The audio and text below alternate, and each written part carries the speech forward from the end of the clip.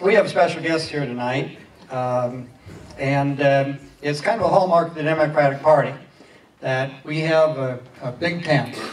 We have a lot of diverse ideas here. We welcome people to come and to speak and to share their feelings. And every now and then we let somebody be a main speaker in a Democratic event who's not actually a Democrat. And our main speaker tonight is officially registered as an independent, although he does caucus with the Democrats, thank God.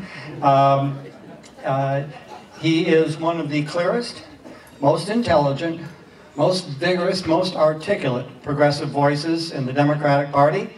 So let's please welcome tonight United States Senator Bernie Sanders from the great state of Vermont.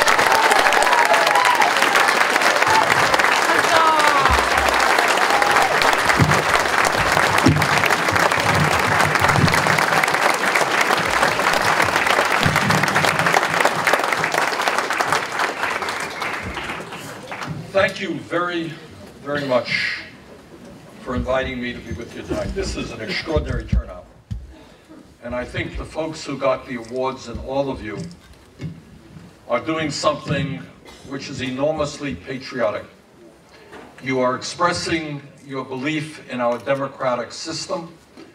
You are prepared to get involved in the political process. You are prepared to talk about the major issues facing our country. And I just thank you very much for your patriotism in doing all of that. I want to begin by saying this. If you talk to the media and you talk to a lot of folks out there, they talk about the gridlock in Washington and the personality defects of all the members of the Congress and what's going on and why can't anything be done. So I want to tell you as clearly as I can what I see the major problems facing our country to be and what I think we need to do to solve them. And the very first issue that comes to my mind when I see problems in America is the real fear that the foundations of American democracy that men and women have fought for throughout the history of this country is currently being undermined by this disastrous Citizens United Supreme Court decision.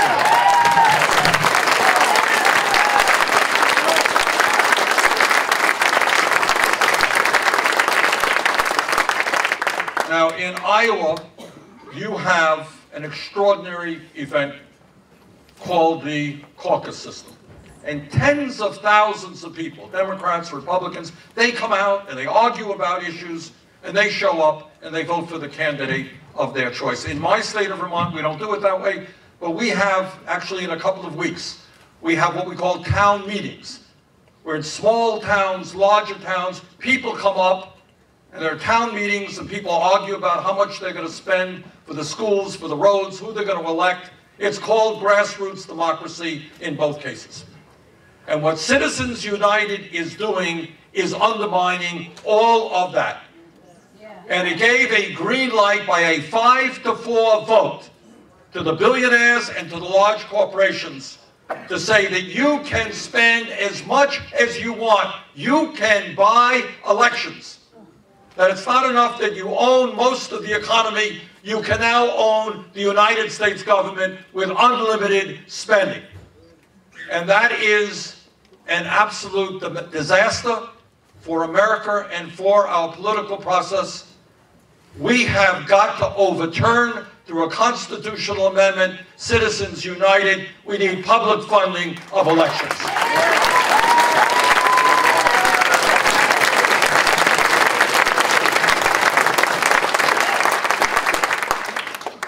Now, we have heard a lot, and I suspect that every person in this room has heard of the Koch brothers, has heard of the hundreds and hundreds of millions of dollars this family, the second wealthiest family in America, who themselves are worth about $100 billion. Wow. You've heard how much they spend, but what you have not heard, because the media really has not talked about, is who are these guys? A month or so ago, they announced that they intend to spend some $900 million in the coming election cycle. That's what they said. My guess is they will end up spending a lot more. But to put that into context, what you should know is Barack Obama and Mitt Romney in the last election spent a little over $1 billion, and you're looking at one family that is prepared to spend almost as much as either the Democratic or Republican candidate. Read the Washington Post a few months ago. They now talk about the Koch brothers having a political data file of tens of millions of names, which now exceeds what the Republican Party has. So what you have to ask yourselves, and all Americans have to deal with, is this country tragically moving toward an oligarchic form of society where a handful of billionaires control not only the economy, but the political life of this country? And unless we deal with money in politics, unless we create a scenario where young people want to run for office, regardless of their political views, they're excited about getting involved in the process, not having to hustle money from billionaires. Unless we turn that around, I worry about the political and democratic future of America. So top issue for me, no matter what your other issues may be, education, healthcare, the economy, unless we address money in politics, this country will remain in very difficult straits. Now, I want to talk a little bit about the Koch brothers. Now, my own view is, and I think most of your people would agree, bad idea for any billionaire, regardless of his or her political views. You know, some people say, well, you know, there are progressive billionaires, and what's the difference? I don't want any billionaires to be buying elections, regardless of the views. But I want to talk a little bit about the Koch brothers, because many of you don't know exactly what these guys actually stand for. Who are they? People who in a few years may be the most powerful political force in America, stronger than the Democratic Party, stronger than the Republican Party. This is what we know. We know that in 1980, David Koch, one of the brothers, ran for vice president of the United States on the Libertarian Party. And the Libertarian Party, of which he funded, had a set of principles, planks in their platform. To the best of my knowledge, their views have not changed, and I want you to understand what we are up against, because the views in that platform have increasingly become the views of the Republican Party. I want to read you just a few of them to know what the struggle is that we are involved in. First issue, quote, "We urge the repeal of federal campaign finance laws and the immediate abolition of the despotic Federal Election Commission," end of quote. You know what that means in English? And where the leadership of the Republican Party is today, they think that Citizens United did not go far enough. They want to abolish all campaign finance law so that the Koch brothers could sit in front of an audience like this and say to you, you want to run for governor of California? Here's a check for $500 million. There's your speechwriter. There's your campaign manager. You work for me. They can directly fund candidates rather than doing independent expenditures. Think about that. Candidates on the direct payroll of the second wealthiest family in America. Other blank, quotes, "We favor the abolition of Medicare and Medicaid programs." Not cuts, the elimination of those programs. Have they succeeded so far? No.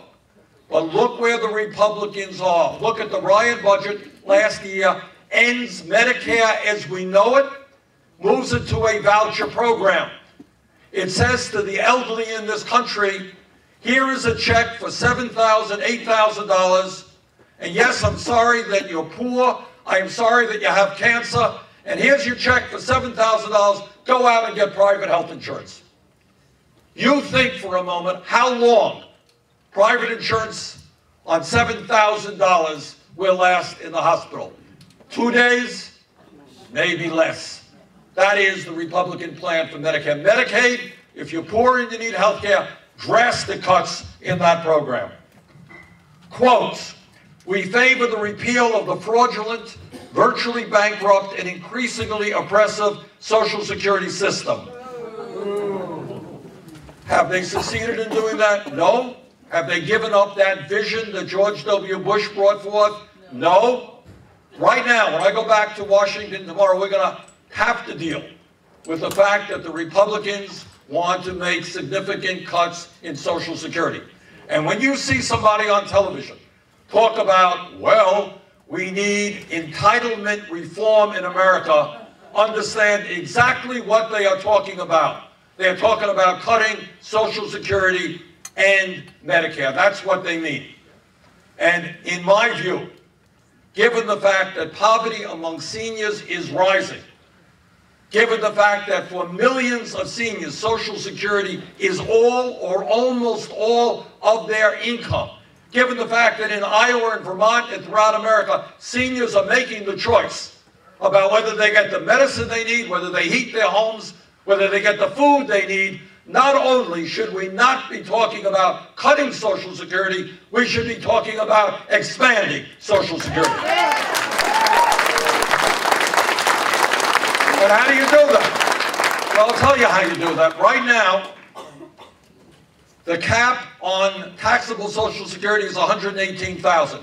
You got a multimillionaire paying the same amount of money into the system as somebody making $118,000. Lift the cap, start at $250,000. We can extend Social Security for decades and expand Social Security as well. And that is, in my view, exactly what we should be doing.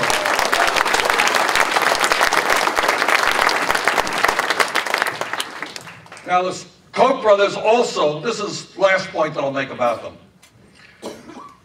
They say they want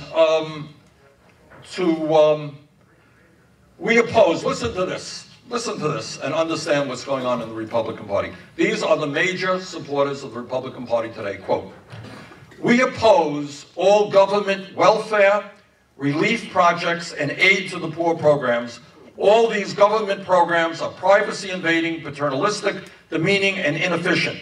The proper source of help for such persons is the voluntary efforts of private groups and individuals. What does that mean in English?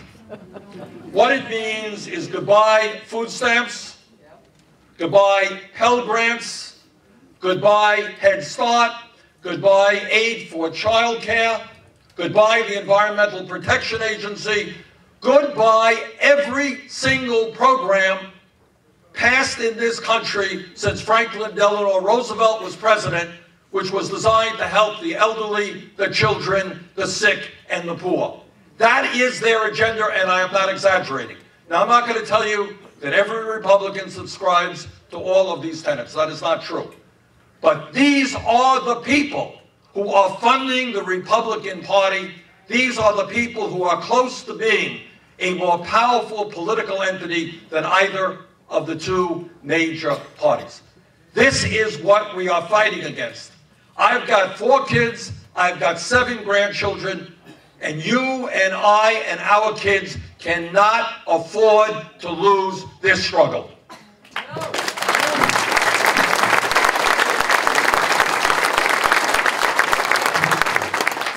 Now, I want to say a few words above and beyond my concerns about a democracy which is in trouble, a democracy which in the last election 63% of the American people didn't vote, 80% of young people didn't vote. And if anyone here in this room thinks we are going to deal with the problems facing the working class or the middle-income people in this country, when tens of millions of people don't participate in the political process, you are kidding yourself. And that's why I really want to applaud all of you who are so heavily involved in the political process. Because at the end of the day, the way we win is by increasing voter turnout, by raising public consciousness, by making sure that people are not voting against their own best interest, and that is what you do every single day. So thank you.